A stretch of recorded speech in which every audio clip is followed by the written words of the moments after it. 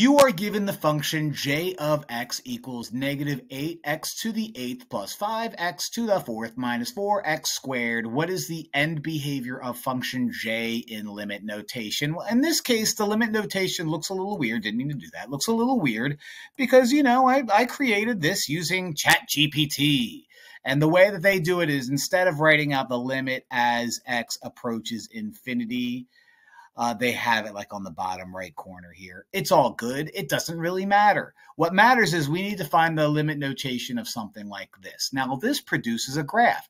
This is also a non-calculator section, so I'm not allowed to graph this. And if you're like, what the heck does this graph look like?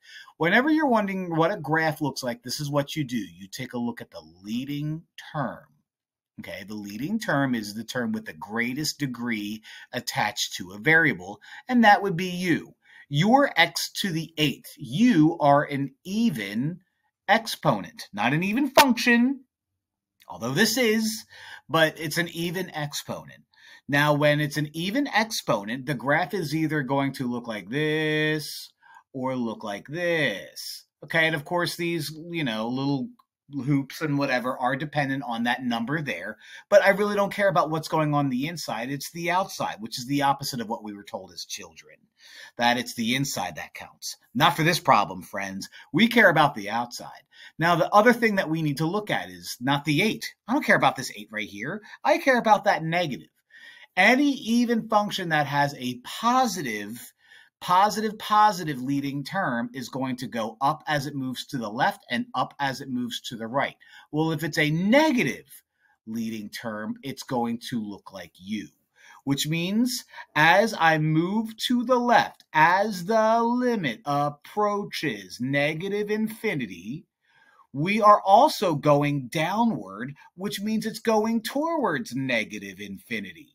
And in this case, as I move to the right side without bound, or as the x values increase, or as x approaches infinity, we are also moving downward, which means we're also approaching negative infinity.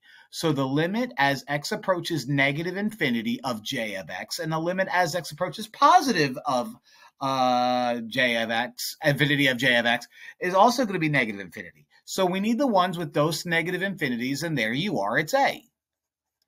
If this was an odd problem, then it would be like that or that, depending on, you know, if you're positive or negative. But that's not what we have. That's not at all what we have. Oh, I kind of trailed off there with my grammar at the end. Either way, I hope this helps. Thanks for watching.